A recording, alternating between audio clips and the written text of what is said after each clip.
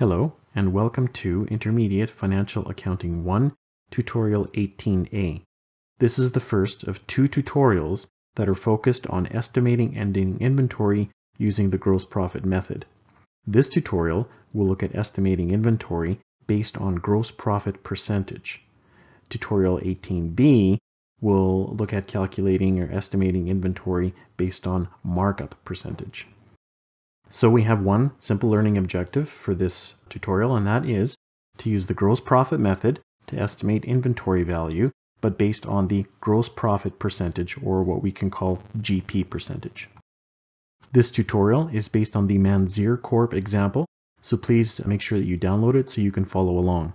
Tutorial 18A will focus on requirement 1, and that is using the gross profit method, determine the value of the damaged cork flooring inventory, assuming that Manzier's average gross profit percentage is 30%. This is the GP percentage. We begin with our beginning inventory of $450,000 collected from the data presented. And then what we do is we add in any purchases and any freight in. If you have a question that has freight out, do not include it because that's related to sales. We can then create a subtotal of our beginning inventory plus any purchases and freight, and this gives us purchases at cost. Then we can deduct any purchase returns or allowances if there are any. And in our example, we have $60,000 in purchase returns, and there are purchase discounts. And remember that purchase discounts usually arise from taking advantage of early payment discounts. Manzier has $15,000 in early payment discounts. So when we take our beginning inventory plus our freight and purchases to give us purchases at cost, and then deduct purchase returns, allowances, and discounts, we end up with cost of goods available for sale. This is not cost of goods sold, this is cost of goods available for sale. So subtracting $60,000 and $15,000, we have cost of goods available for sale. Sometimes you can refer to that perhaps COGA of $1,377,000. Our next step is to estimate the cost of goods sold based on our sales. The data says that the company had $1,900,000 in sales, and the average gross profit is 30% of sales.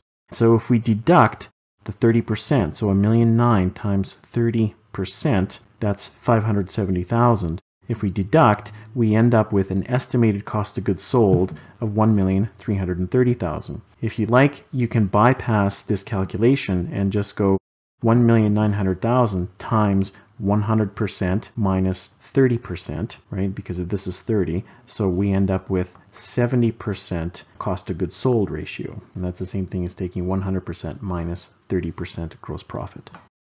The result then is our ending estimated inventory on hand at August 31st of $47,000, because we take our cost of goods available for sale and then we subtract our $1,330,000 in estimated cost of goods sold, and that means what we have left over is $47,000. Now in this question we're trying to figure out how much of the inventory was damaged. If the entire warehouse was destroyed and all the inventory was damaged, then $47,000 would be what we would report for insurance purposes. However, there is some undamaged inventory estimated to have a sales value worth $22,000, and if we know that our cost of goods sold percentage is 70%, this means the undamaged inventory is $15,400. If we take our total estimated inventory and subtract what was not destroyed, then what is destroyed is $31,600. So $47,000 less the undamaged inventory of $15,400 is $31,600. So now for some key points to remember. First, always calculate the cost of goods available. And don't forget to add things like purchases, freight in, not freight out, or any other cost that would increase inventory. Examples of that could be any duties or any costs to import, anything that you have to pay at the border, non-refundable value-added tax like provincial tax. And then do not forget to subtract any purchase returns, discounts, or allowances, or any other items that would decrease inventory, but this typically captures them all. So this concludes tutorial 18A on estimating ending inventory using the gross profit approach based on gross profit percentage. Please proceed to tutorial 18B to accomplish the same objective using the markup percentage.